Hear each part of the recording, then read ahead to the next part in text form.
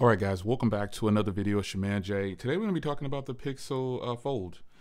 I put a poll up recently and I realized just how many people don't use foldables. Now, this isn't a metric to where I can say it's official, but the people who follow me, a large majority of you guys who support me, do not use a foldable. So we're going to take a look at that poll that I did. Oh, it's right here, still up. Okay, so I posted this up yesterday. And it's got 667 votes, 31 comments, obviously, and most of the comments are from the no section. So I'm surprised at how many of you guys don't use a foldable. So basically, 18% of you guys use a foldable that follows me. So that's crazy. And I would assume that the majority of my followers are Android users because only 9% clicked iPhone. Just fun for the poll. But the Pixel Fold is, in fact, one of my favorite devices. Now, I'm coming up on a year with this device, man. I mean, it came out last year. I got it at launch. In June, it'll be an official year for me, and we're in April. So we got about 2 months, actually 2 months from today, I think, rough around this area, this time. It's going to be officially 1 year with this device. So I'm surprised that so many of you guys that don't use a foldable. I really am. I'm shocked. Because there's a lot to love about foldable phones, man. There's a whole bunch to love. They bring so much to the table. Now, while this isn't my favorite foldable, currently, that belongs to the OnePlus Open. And I'm hearing great strides and great things about what's coming for the Pixel Fold 2. We shall see. I have a lot of foldables, so I'm not going to pull them all out. Actually, one of my favorites is sitting right here. I actually use. But this device right here, I want it to win. It's not a bad device at all. It just really for a first attempt, they did pretty good. They got the size right. They got the screens right. They got a lot of things right. The hardware is super premium. It still needs some tweaks though. And I've done plenty of videos on what needs to be improved on this device. And by the way, we're still on Record a Pixel with the Pixel. So this video has been recorded with the Google Pixel 8 Pro. Got the minty fresh on the block here recording. I hope you guys enjoy the content and the discussion today. So I've made plenty of videos about this device and letting you guys know, man, I really think that they should improve this. I really think they should improve this. One of the main gripes I had, I think, was probably just this ugly camera bar on the back after owning this device. I pretty much like a lot about this device. It's really heavy, though, in comparison to other foldables. And so they'll need to work on shaving some weight down, getting this thing in the gym, and getting a different look for the camera bar.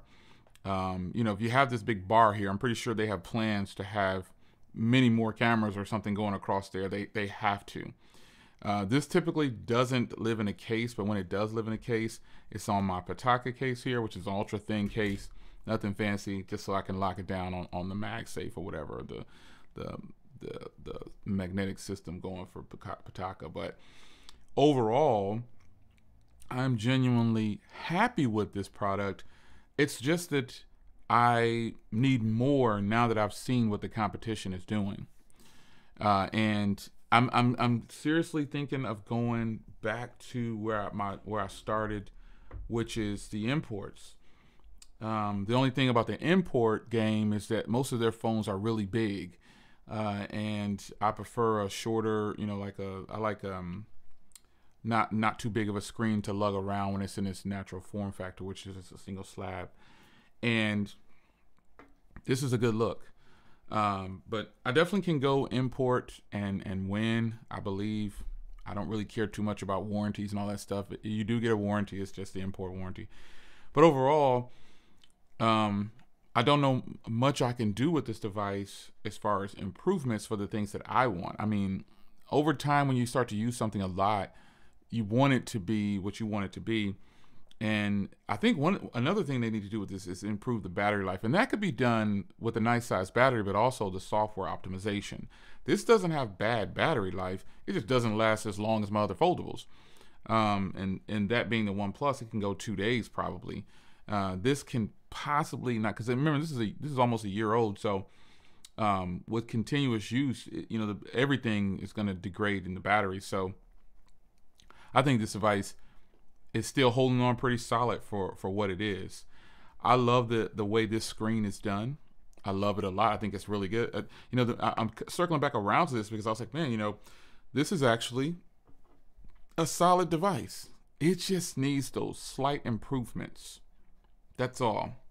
So with the rumors, I know you guys have heard them, with the rumors of the new Pixels dropping pretty soon. They should be coming up pretty soon because this device is almost a year old. And the Pixel 8 Pros and all those are not a year old yet, but this device is almost a year old. And I'm really hoping that Google really does something fantastic, because it's going to be a tough sale for a lot of people if they even make another version of this. I mean, rumor mill says, okay, yeah, they're making another version, but are they really going to make another version? You can scrap it. Google will cancel something in a heartbeat. They will cancel it, man. I was having this discussion privately, but they will cancel it in a heartbeat, man. They will cancel out a product if it is not bringing them any value, whether the consumers love it or not. And other companies do it too. But it just seems like Google's always in the forefront for canceling a product that people like, even if it's not used a lot. There are people using it. So this device right here has aged well. Let me go ahead and fire up a video here. All right, guys, welcome back to another video. It's your man Jay. Today we're going to be talking about some reasons why you should probably consider the Mustang over the Camaro or the Challenger, and some reasons why you probably should not and should avoid the Mustang. Now, you'll see a lot of videos out there of people telling you, beautiful display. But as you can see here, I watch it full screen because I like doing that on my other Samsung products. I genuinely think this is a beautiful display, and it's not even cranked way up. Crank it all the way up, it really does well. But I think they're going to have to work on a few more things to make this compete when it comes to the screen area, because I really like all the controls. This is typically how I watch content with my foldable devices, and if it's a bigger screen like this, i.e., like this device, it's even better. So they don't have too many tweaks to make, but they do have some tweaks to make, and I could really appreciate what they're doing. But I think the screen needs to be a little bit brighter, because this is the peak brightness. This is the peak brightness on this device, and it's not bad at all. It's not bad. It's just that it's just not as bright as some other screens. And you start to talk about price, they're going to have to make some adjustments to the price, because again, this device came out swinging. Yeah, that camera bump is, it's awkward looking, but it's very functional in comparison to this camera bump that doesn't look good, and it's not as good at video and things like that. So I think this screen is beautiful. To compete though, if you match the entire package with price and everything, they're going to need to make some changes. Now, as far as the Tensor chip goes, they're going to definitely need to improve on the functionality of the Tensor chip. I was doing a video recently on, I think it was comparing the Pixel 8 Pro and the S24 Plus. And some of you guys pointed out, well, Jay, hey, that Pixel 8 Plus was kind of stuttery and jittery. Yeah, I saw it too. It's not an oversight. It's just that, Google has to find a way, because just to be clear, the Snapdragon 8 Gen, and then there's also now the Snapdragon 8 Gen S, which technically outperforms the Gen 2, but it's still under the Gen 2. But they could go with a Snapdragon processor, but I think it's about saving face at this point, because they brought out their chip and they need to stick with it. And I don't suggest they abandon their chip. So many people say, oh, you just need to throw a Snapdragon in it. That will be like BlackBerry. Don't do it. Don't throw out something that's working. Keep it. Don't do that to your consumers, because then you lose people who are genuinely interested in your product and willing and have been rocking with you since day one. So the Hawks TV recently put a poll up inside our private community saying, hey, how many Pixel devices have you owned? And some of us have owned them all. And it's not going to make me any more upset that, I can't, if it puts a Snapdragon in there, I'll be excited. I'm not that loyal to Google. But I do think that they need to improve on the chip for just like regular day-to-day tasks of doing things. It's important that they do that. I like what Google is doing here. And I think it's a good thing that they are pushing forward with the Pixel lineup the way they're doing it. However, we do need to see some improvements for the performance. It does not measure up to the, God dang, what in the world? Oh my God. It just, y'all see that? It does not measure up to what the competition is doing. And that's just about it. So that's beautiful. I got one too. I think it's important that Google, and I don't see any kind of like bad stuttering or slowdowns pretty much in general. Just like right now, you don't see any of that on the Pixel Fold, but I was using the Pixel 8 Pro, and that's supposed to be their most powerful device at the moment, and it had a little bit of jitters to it. But hey, it is what it is. This device is really good. I like using a foldable. I don't have any complaints about using a foldable. I know some people are still on the fence about a foldable. Like a transaction like that. Look. That's not a long delay. Like once it gets warmed up, I guess, then it's going. But some people would complain about that, saying it's not fast enough. It's not rotating fast enough. And I get it. Sometimes you want your device to be just overly speedy when you really don't need to. So day-to-day tasks, what people are doing with foldable devices, there's a special kind of person for a foldable device. Just like there's a special kind of person who has a love for Ferraris and Lamborghinis. Just whatever. I don't know what it is. Just any kind of comparison of things that you might consider a niche product. There's a special kind of person for those. And when you put your money into it, you're expecting something to be stellar quality. However, if you're a realist, you know that if you're buying the first product of something, it's definitely going to have some issues. It's going to have some major issues probably, or it might not have any major issues. But the great part about this device is the hardware, even after almost a year, it is still premium. Everything still works. People are going to say, well, that screen, once you cut it or break it or whatever, that's why I'm not into the foldables. You're right. If I damage this screen, it's done for. And I'm going to have to get the screen replaced. But the majority of people who have a foldable, I use it open when I'm texting and emailing for sure. But most of the time, I'm using it like this. It's very convenient to have a slab device when you want to. But again, that disadvantage, man, that disadvantage of it being so freaking heavy is it's just okay. So this device right here, this is my Ultra. This is another one of my devices that I use. It is much smaller, but it doesn't feel like it weighs. And this is a heavy device too, but just the it's like, you ever heard like the term top heavy? This feels heavy when it's closed like this, but then when I open it, it's more balanced. It's more balanced. This camera bar doesn't help, but I mean, this is a fairly thin device, and I like it, man. Either you like foldables or you don't, but I can attest to the weight on this thing. It is not for the faint of heart. This is, when it's closed, I feel the weight. When it's not closed, when it's open, I don't really feel the weight of it at all, to be honest, because I got two hands on it, and that's really what it is. So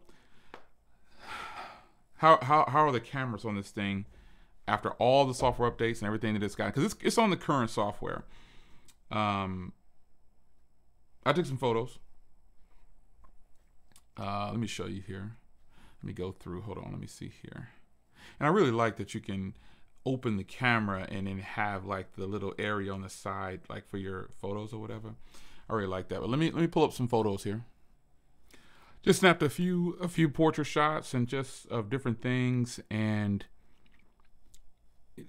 I really believe that Google has really mastered, like there's nothing really out there that's touching the photos in the United States. I really believe that there's not very many phones out there that can take better photos and portrait shots in particular than a Pixel device. I think it's always been that way. And I don't think it's going to change anytime soon. They're going to really have to fail in order to, and this is the front inner camera right here. All of these, I need to get one of with this front screen right here is what I need to do real quick. So I just took this one just now with the front screen, this camera out here. But that screen, that camera, this is the outer screen right here. This is pretty good, man. But that look at the way it did the Corvette logo in the back there, like some errors and stuff in the photos. But the camera, this is all the rear camera. I would use all the rear camera. The detail, this is the rear camera, and this is the front inner camera up here on the front inside. I mean, they've put together some of the best cameras. It's not perfect, you know. You'll see some areas where it's kind of messing things up. In that last photo in particular, I could retake this and get a better shot, but I just did a quick snap, and that's that. But overall, when you're taking a photo with this particular set of these particular cameras, you're not going to be disappointed. I just want them to improve, and you can see there, record a pixel with a pixel. I just want them to improve on video. I think they really need to do something with this video, because you know there's not much here to it. There's not a lot going on with the oh boy, can't be used with the ratio. Okay, let's go to this ratio then. I don't know why it's doing that, but hey. Let's go again now. Oh yeah, because it wants me to do it like this. Yeah, my bad. But there's not a lot that, you know, they can do to improve on their video besides making some major changes to the quality of their video. And this video app, this app also just isn't the best. Like it needs to be better in comparison to other apps out there, other video recording apps or just camera apps. It needs to be better, period. I don't trust the HDR on a lot of devices. This one isn't that great. It could be better. But you know, overall, I think they're going to be, I think there will be another Pixel. I'm hoping that it is. I'm hoping that there's another Pixel. I'm hoping that, and I want to take a picture of my glasses case right here. It just popped up to me to take this. Actually, I'm gonna do a video.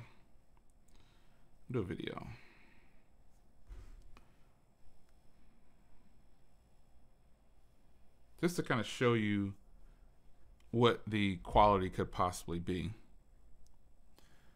This is a video sample with the Pixel Fold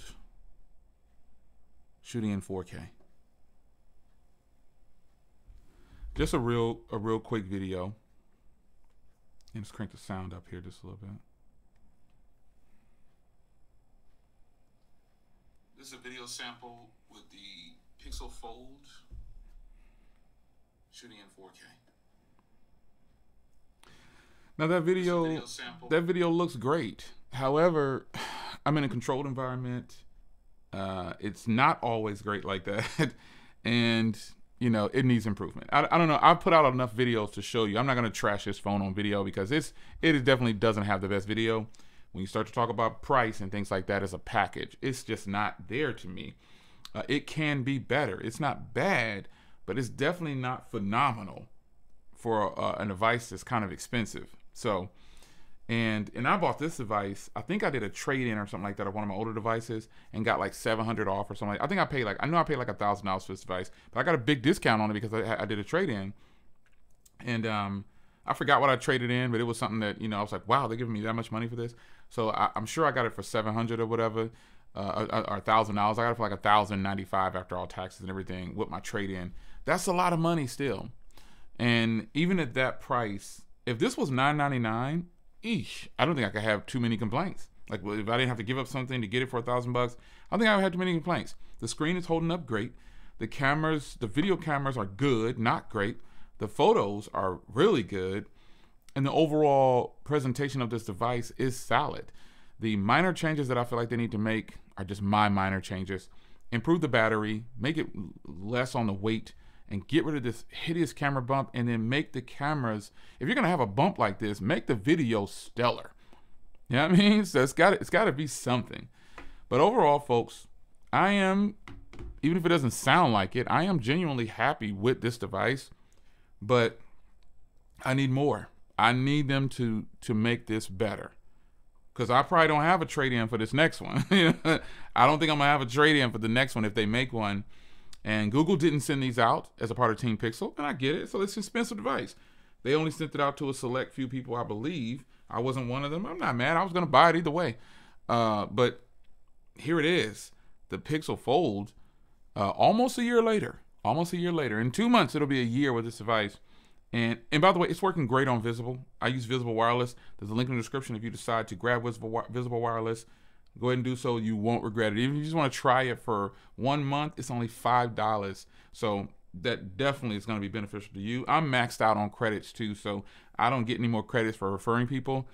But I still say you should try it for $5. You don't have to port your line. You can just start a new number. And then if you decide you like it, which I know you will, especially if you have T-Mobile, if you got T-Mobile, no shade to T-Mobile. Again, I was with them for 26 and a half years, but even before they were T-Mobile. If you have T-Mobile, just go ahead and port your number, switch over to Visible. You're going to love it because you're basically on Verizon's network, and phone calls and everything is great. For $25, you get unlimited everything. And if you decide to go to that $45 plan, your internet gets even better. You get prioritized, and you get the access to the ultra-wideband. Now, for some reason, I have access to the ultra-wideband. I'm not paying for it. But nonetheless, switch to Visible if you're interested in a very solid carrier for phone calls, internet, data, no problems. I haven't had any service interruptions in the time I've been with Visible. So this device is really good. I'm hoping that Google really makes another one, and I want to see what they can do. I really want to see it. This is a beautiful device. It just needs those small tweaks that'll make me happy. So then it can compete with has become one of my favorite foldable phones. This hardware just feels phenomenal. This is great. Anyway, it's your man Jay. Hope you guys enjoyed. And I'll see you in the next one. Remember, record a pixel with a pixel. How did the Pixel 8 Pro do? Take care.